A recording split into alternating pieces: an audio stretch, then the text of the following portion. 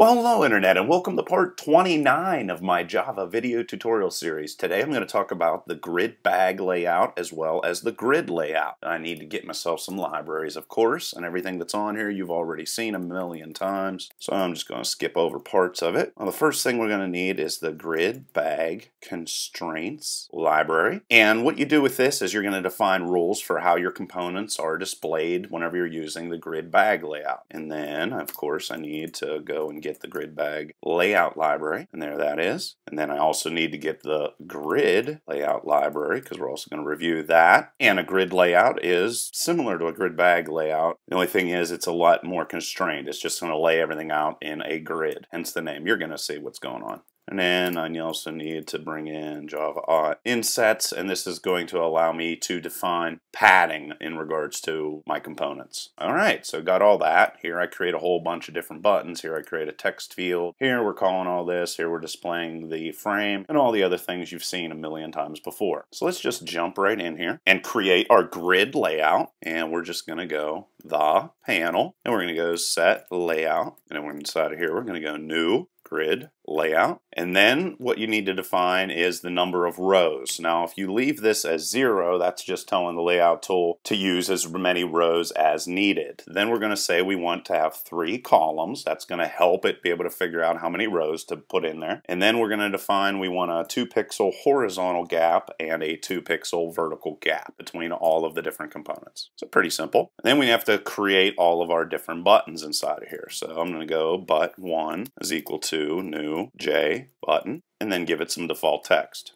Of course, put a space inside of there. Then we're going to create one of these for all the different buttons that we're going to need. And there we go. And then I just have to correct all the different text inside of these, and I'm putting together a layout that is going to be very similar to what you would do if you're trying to create a calculator. And there you go. So we got all of our different buttons defined inside of this guy. So now what I need to do is add all these different buttons to my grid layout. My grid layout is very basic. So I just go the panel, like that, and then I'm going to go add, and then I just have to put all these buttons that I defined up here into my grid layout, and then just change the names. There you can see through all those different buttons inside of there, and that is all I need to do. If I execute this, you can see there is a very basic calculator, so basic that it doesn't actually add anything together, but there is a layout. And as you can see, I defined that I wanted 3 columns, and I said figure out how many rows we need based off the components that I add, and it automatically figured all that out. Now you normally would never do this. You would have a panel, and then you'd have a whole bunch of different panels inside of the main panel, but I'm just trying to show you exactly how all these different tools specifically work, and that's the reason why I'm not going into utmost detail in regards to those couple things. So now let's go in here and create a grid bag layout, which is going to be a little bit more complicated. One thing we're going to need here is J text field, which we didn't previously use, and then of course this is no longer going to be a grid layout. It's going to be a grid bag layout. And in this situation, we're not going to pass anything along. However, we do need to come in here and create what is called the grid bag constraints. So to do that, you just go grid bag constraints.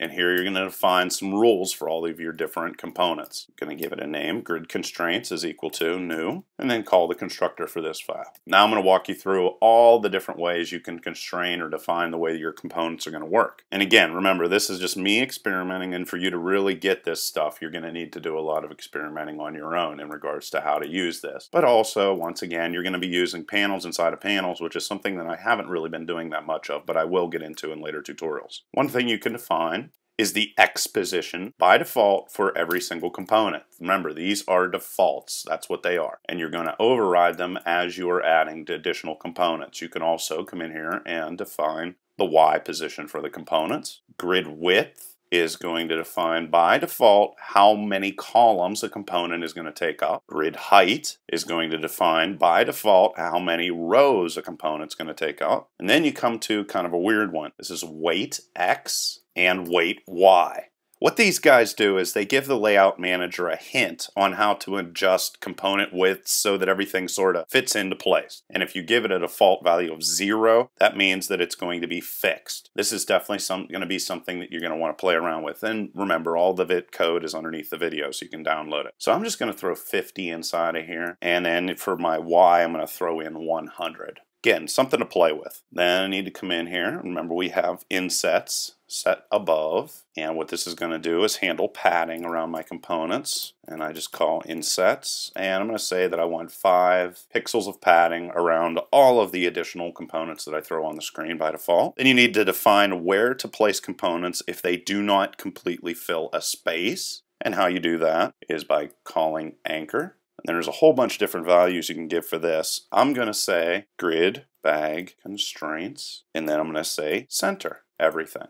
And instead of center, you could also put north, south, east, west, or northeast, northwest, da-da-da-da-da-da-da. All those different things are all possibility for you there. Then you have to define how a component can be stretched to fill in additional spaces. And for this guy, you're going to call fill. And in this situation, I'm going to say GridBagConstraints, and I'm going to say both. And other values that you could use inside of this guy would be none, horizontal, or vertical, or of course both. And if you put none in there, obviously nothing is going to be stretched. And then I almost forgot, I needed to go text result is equal to new j text field, and I'm going to give it a default value of 0, and I'm going to give it a default size of 20. Another thing that I haven't shown you before is if you want to change the font for your text field, that's pretty easy to do. You just go font and equals to new, and then you say font, and I'm going to say Helvetica, and then after that I'm going to say font plain, means that it's not going to be bold, and of course bold would be another option you could have here. I'm going to get more into fonts in a later tutorial. And a default size of 18, and then you just need to come in here and go text result, which is the name of your text field, and go set font to the font that you just defined inside of there. So that's a way that you can play around with those different guys, and it looks like I forgot to import the font library. And since I have Eclipse here, I can just click on import font, and it's automatically going to pull that library in for me. If you want to see, there it is right here. There it is.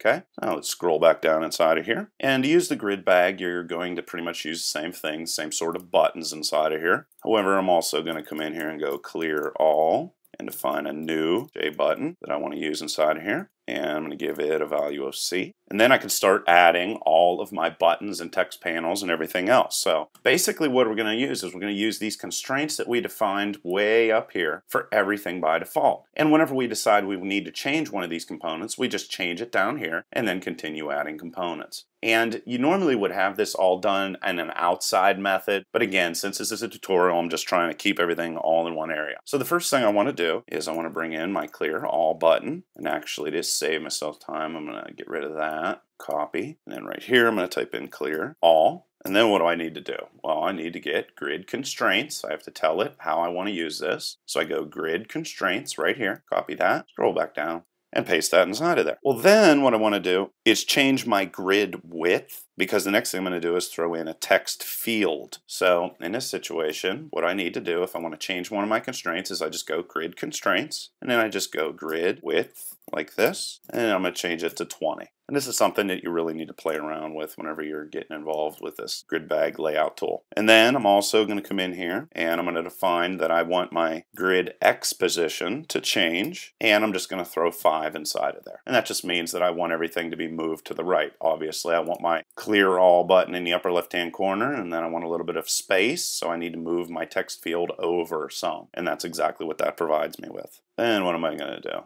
I'm going to go copy, paste that inside of there, and then I need to throw my text field inside of here. And that's just text result. And grid constraints, of course, is going to stay there just like it has been. And I'm going to copy grid constraints again, and I'm going to set my grid width back to 1 like that, and then I'm also going to change my grid Exposition back to 1, and I'm going to change my grid Y position equal to 2, because I want everything to go downwards. And then it's just a matter of coming in here and adding just a couple little things. So let's just copy this. So I have all my other different buttons here. I'm going to paste that inside of there. Then all I need to do is come in here and make changes to the grid constraints so that everything lines up properly.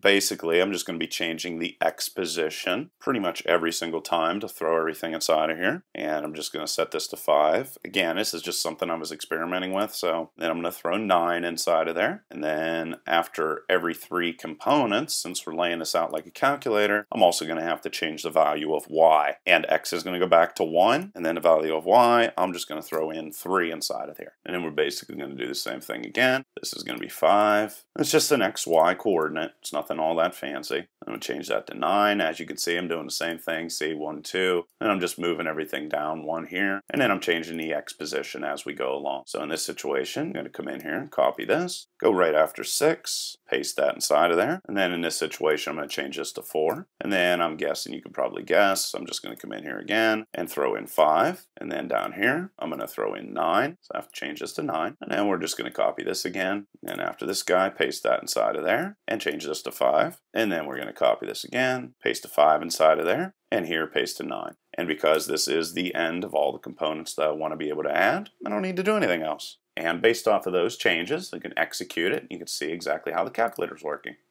And there it is. You can see there is the clear button 1, 2, 3, 4. These are all the different little components. There's my text field laid out right there. And that is an example of what you can do with grids and grid bag layouts. And you guys are always asking me for homework, so I know you have the knowledge to do this. Turn this into a working calculator. Leave any questions or comments below. Otherwise, till next time.